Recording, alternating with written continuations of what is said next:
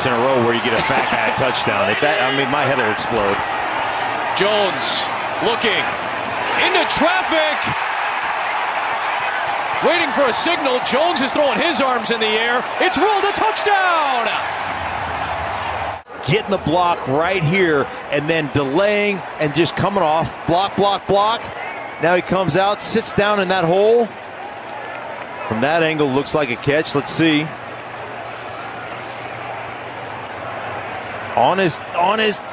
Does it ever touch the ground? Oh my God! He stuck his hand underneath. Look at this.